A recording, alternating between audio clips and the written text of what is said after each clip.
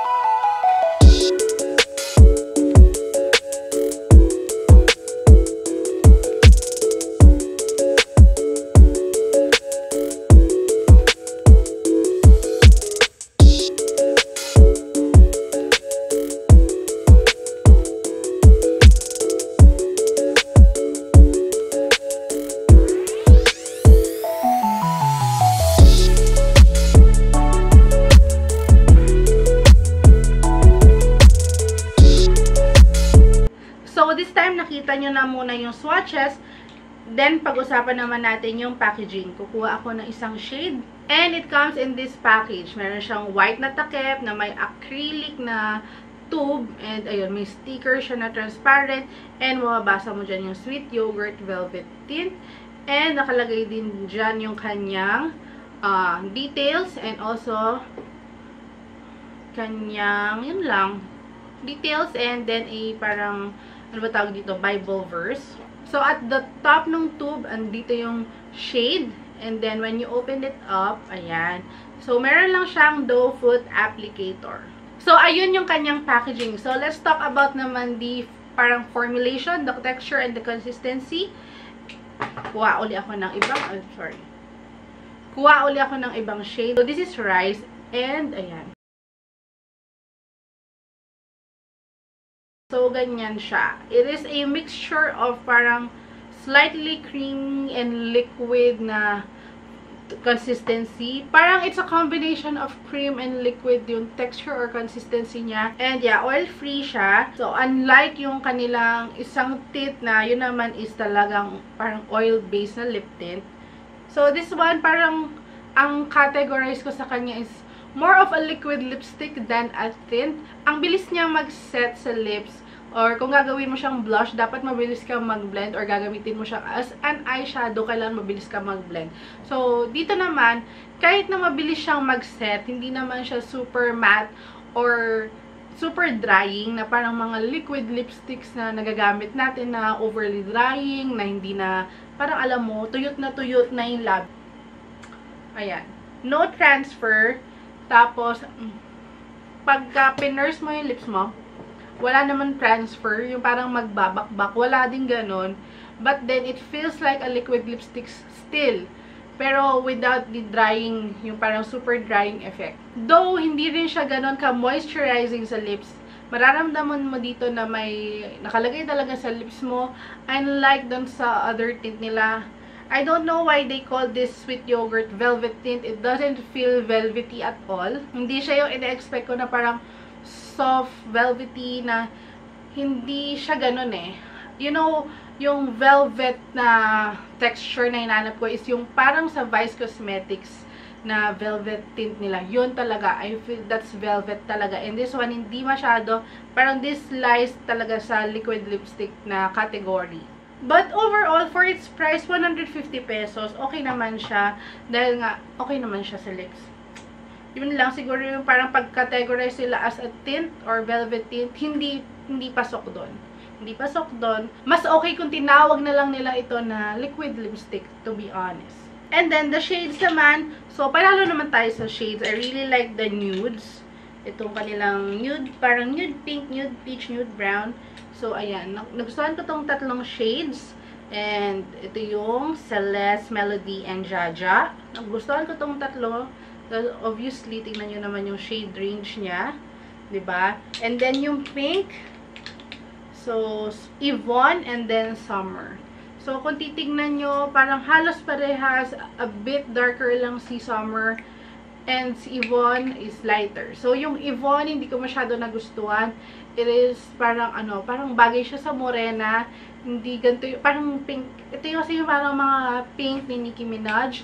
And then, ito namang Summer, ito yung nagustuhan ko. Kasi, parang warmer version siya. That's why I like it. And then, dun sa reds, we have Rice and Loris. And yun, nagustuhan ko naman both shades also. Ito yung Loris. Ayan. Yun, isang shade lang yung hindi ko nagustuhan, which is Yvonne. And then, overall, maganda naman lahat ng shades. Hindi naman ako nakulangan sa nilabas nila dito sa kanilang Sweet Yogurt Velvet Tint Collection. Okay naman siya for me.